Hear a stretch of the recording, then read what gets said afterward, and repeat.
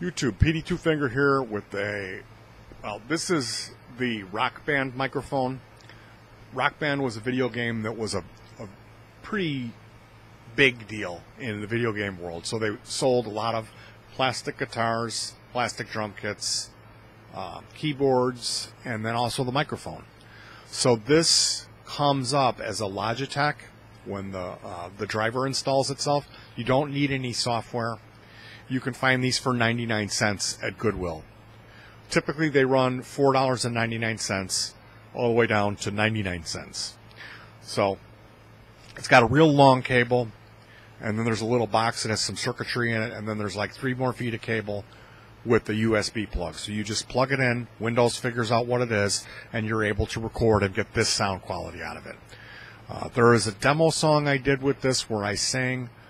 It is the Lewis Carroll poem. I know he's a creepy guy. It's the Lewis Carroll poem called Jabberwocky. I got really sick from a severe reaction to medication, and I had panic attacks. I was living in like terror for I had every symptom in the book for about a quarter. And at the end of that, I recorded a cover of that Jabberwocky song with using this microphone. So I'll put the link in the description. You can hear what it sounds like when it's used in an artistic, when in a song, you know, when there's other stuff going on to cover up the poor audio quality. But for 99 cents, yeah, I would give this a huge thumbs up. As you can see, I wrapped some foam rubber around it to help with the plosives. The P's and the B's are really sensitive. And the reason I'm doing this is because it's July 15th. It's so hot and humid. I'm running my window unit nonstop, and if I shut it off even for a minute, I'll really start breaking a sweat. So for situations where I need a quick USB mic, this is my go-to. It's more of a dynamic mic style. It's not a condenser mic where it's not going to pick up other stuff in the room it's not as sensitive of a mic where it's going to pick up stuff from 30 feet away.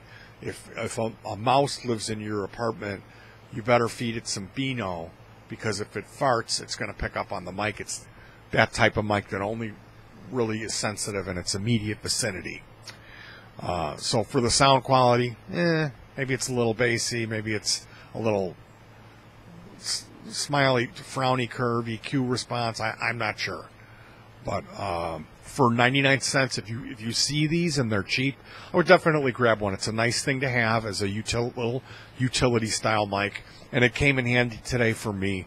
Also, you know, because I'm running my Air. It probably was the same thing when I recorded that day. I had the Air on, and I didn't care because I knew this mic wouldn't pick it up. So yeah, the Rock Band mic is it's something you can use it. I give it a thumbs up because I pay 99 cents for them, but to me it's not really worth much more than that. Like, I wait. If I see them for $1.99, I'm not going to buy them, but if they're 99, no, I think I've got 2 of them now. So pretty cool thing to have, I guess. Check out the demo. I haven't done any uploads for a while. I'll explain in the next video. I'm working on a new camera system with an improved audio, building like a condenser mic with a preamp and a power pack to go in conjunction with a little 4K action camera that I got. So it's the most affordable 4K solution that has an external microphone jack to allow me to try to improve the audio, and it has a remote control, which is really a boon to us recording in the woods, having to walk over to the camera every time to operate it. So that's what's been going on. It's been summer. I've been kind of busy, been doing some other things. We haven't really been going out to the woods and filming because it's so hot and humid, but we're working on the gear. We've got a bunch of new songs, really cool stuff. So that's going to be coming up as the weather cools down. Much more music videos of the duo, the husband and wife duo, in the woods making music. We got new equipment, new sound. I'm using loops instead of a drum machine with a lot of sound effects in it. So this is kind of a channel update, and I wanted to talk about this mic too, for whatever that's worth. But basically, the 4K action camera, it's like a $50 unit. It says 4K on the front. I painted that on the side because I was worried about losing that piece. But yeah, it works. It does what it's supposed to. The onboard sound isn't terrible. They give you a little lapel mic or lavalier mic. Don't ever say that. And with that lapel mic, it does sound really good. It really, I think so. I would have to do a comparison, but I'm trying to implement a more sensitive condenser mic with a little preamp that I built in the power pack and have that all mount onto the tripod in a nice and tidy package. So I'm going to be doing a video for that and talking more about this camera. Maybe I will.